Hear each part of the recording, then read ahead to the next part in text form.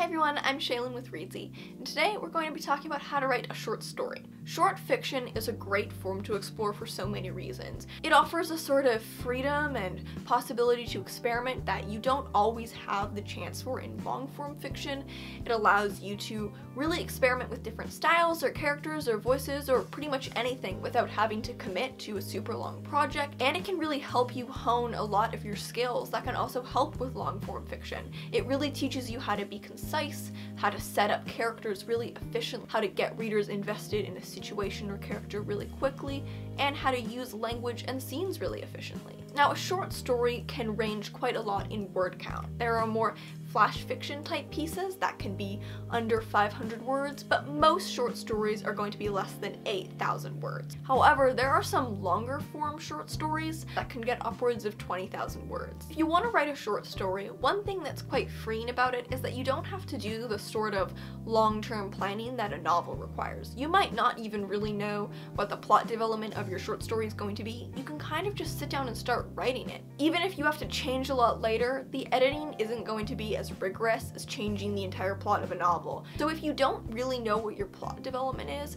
how do you start a short story? And I will leave a link to a video that we've got on where to get short story ideas. But one thing you can try to identify is the central emotion or central idea of your short story. Most short stories, because they're so unified, really just hone in on one emotion and one feeling and carry that feeling throughout the story quite consistently. In a novel, you'll probably get a lot of emotional range, whereas in a short story, it's almost a study of this one emotion or one feeling. That central emotion is what you want to convey to the reader via plot and character and language, and how you want them to be feeling as they read and when they're done. At the beginning of the story, you really do want to focus on a really strong start. When you have so little space, a meandering beginning is going to really weaken the story. You want to capture the reader's attention on that first line. Even more so than in a novel, I think in a short story, you might have to put a lot of time and consideration into crafting a really strong, engaging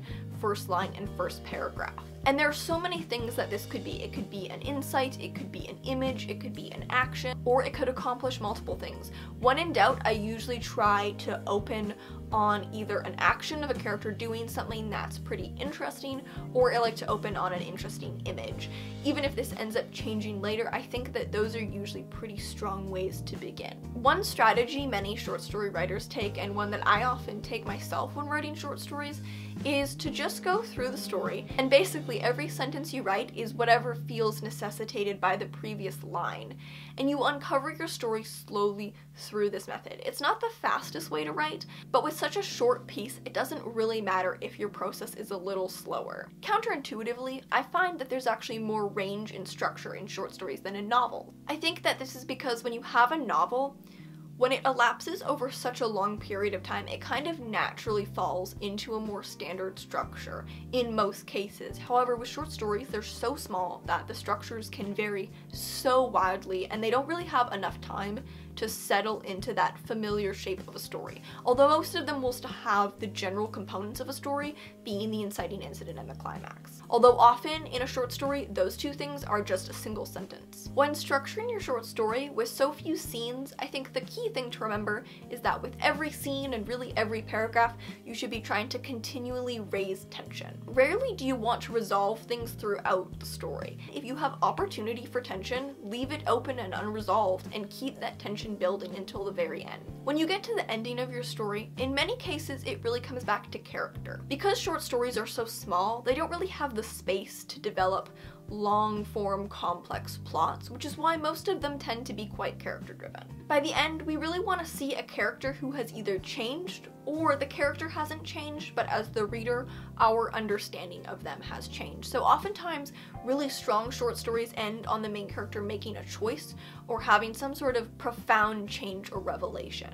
Characters in short stories are different from characters in novels because you won't be getting this sort of deep portrait of a character, and you probably won't even know that much about them. So because of that, choose your details very carefully. Try to define your character through really specific but unique traits and choose them really carefully, rather than casting their characterization in more broad strokes. Find ways to portray them through little specific details and through their choice, action, and growth. When it comes to editing, try to focus on refining that central idea or emotion of your story. Now that you've written it, you might be more aware of what the focus and the point of the story is. With so little space, wording especially has to be very precise, so cut anything extraneous. In novels, you have more space to go on little tangents and explore little side tangents, but you don't really have a lot of space for that in a short story. So really whittle it down to be as minimal as it can be. You can still have, interesting description, especially if that's your style, but just try to make sure that everything you include in the story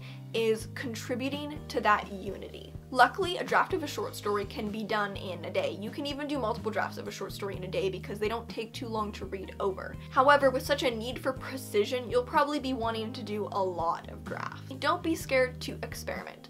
Short stories are one of the best forms to experiment in my opinion, at least within the prose style, because they're just so poetic and open. They're so free. I think it's a misconception that short stories are confining because of their short space, but I actually find them to be so free because you can sustain almost any experimentation for a couple thousand words, even if it would be impossible to sustain for 80,000 words. They're excellent avenues for experimentation and therefore excellent avenues for growing and learning as a writer. So that's how to write a short story. If you have any recommendations for your favorite short stories or favorite books of short stories, leave them below. Thank you so much for watching, and remember to subscribe for new videos every Tuesday and Friday. Until next time.